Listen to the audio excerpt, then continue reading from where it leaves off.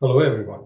In this particular video, we're going to talk about the use of Des-Martin pyridinane as an oxidizing agent in alcohol oxidations. So this is a continuation of our discussion on the oxidation of alcohols. We previously talked about the use of chromic acid reagent and swan oxidation for achieving an alcohol oxidation. This is the final video in the series where we're going to use DMP, Des-Martin pyridinane, which is commonly known as DMP, for achieving the oxidation of alcohols. Now, DMP is also a versatile oxidant. It can be used for the oxidation of primary alcohols to aldehydes. So it is a selective oxidant because it stops at the aldehyde. It does not do the over-oxidation to the carboxylic acid. Similarly, secondary alcohols are converted into ketones. I've put the structure of Des-Martin pyridinane here. It is an iodine-based reagent with several acetate groups on it.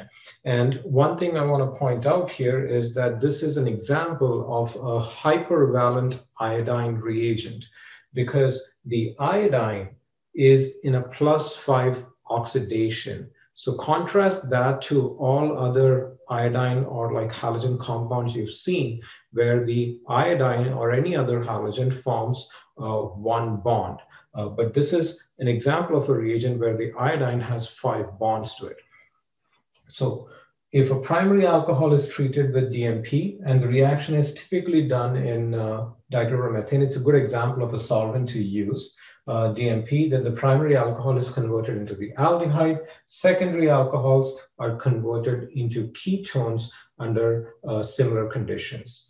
Let's look at the mechanism of this reaction, how this works. So if we use, again, a secondary alcohol to sort of look at this mechanism, to talk about it, the first step involves the attack of the secondary alcohol on this iodine center with the simultaneous expulsion or loss of one of these acetate groups. So there are 3 acetates on that iodine.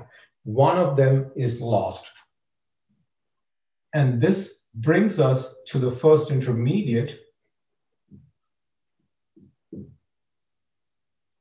where we now have the iodine with 2 acetate groups. There'll be 2 acetate groups on it.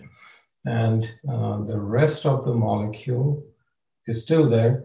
And the iodine is now bonded to this alcohol oxygen, which is connected to everything else. And the hydrogen is also there. And this oxygen has a positive charge. Now, along with this, notice an acetate group was released. So the acetate group is here.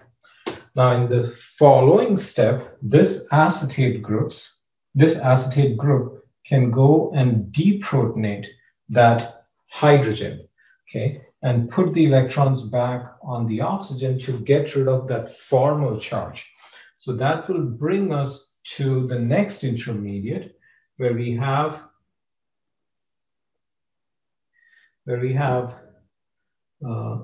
everything else except for that hydrogen on the oxygen. Okay. Now, as far as the, okay, I'm going to put it here. There it is. Now I'm writing it a certain way so that I can show the mechanism here. I need a little bit more space here. So there's that alcohol without its hydrogen on the oxygen. So the oxygen now has no formal charge, that hydrogen is lost. The iodine has 1 acetate group and then a second acetate group. I'm actually going to draw out this other acetate group. I've given the structure of acetate over there. So it's an O with a C double bond O and a CH3. Okay, there we go. Okay, so now from here, what happens is there is an intramolecular deprotonation of that hydrogen. Intramolecular meaning it happens within the molecule here.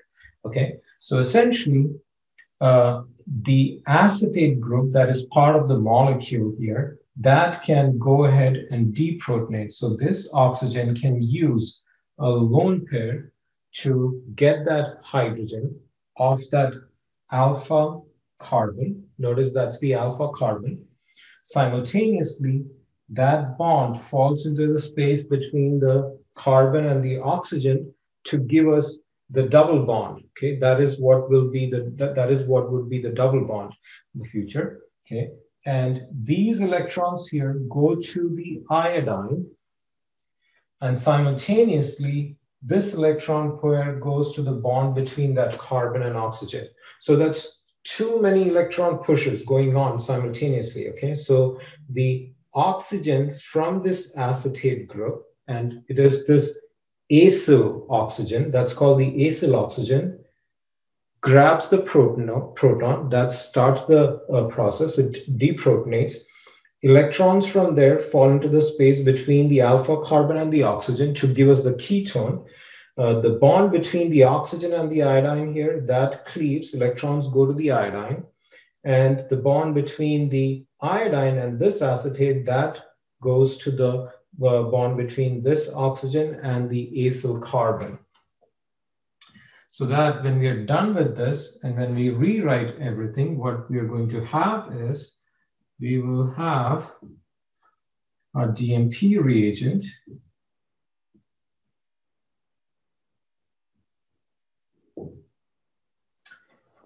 The iodine would still have one acetate group on it. There were 2 electrons that came to the iodine. So we're going to put 2 electrons on there. So the iodine now only has 1 acetate group. It has a lone pair on it. It is connected to everything else. Plus, we get our ketone.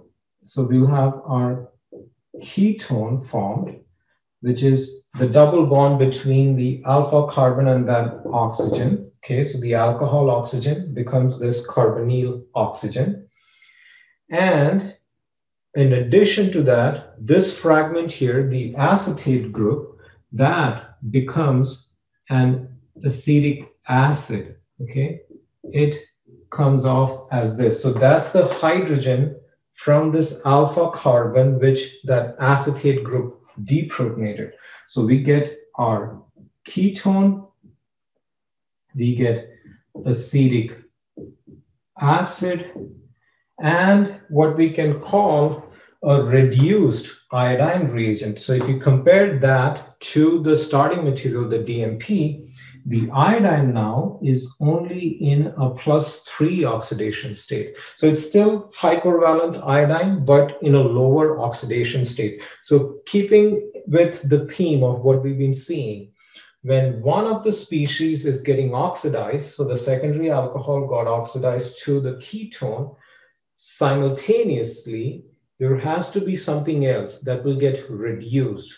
So the hypervalent iodine reagent, which started off with an iodine in a +5 oxidation state, now goes to a +3 oxidation state. So it's reduced by 2 electrons. So that's a common theme for all redox reactions. So that's the DMP oxidation, suitable for oxidizing both primary alcohols and secondary alcohols. It is a mild selective oxidation. Primary alcohols are only oxidized as far as aldehydes. Bye.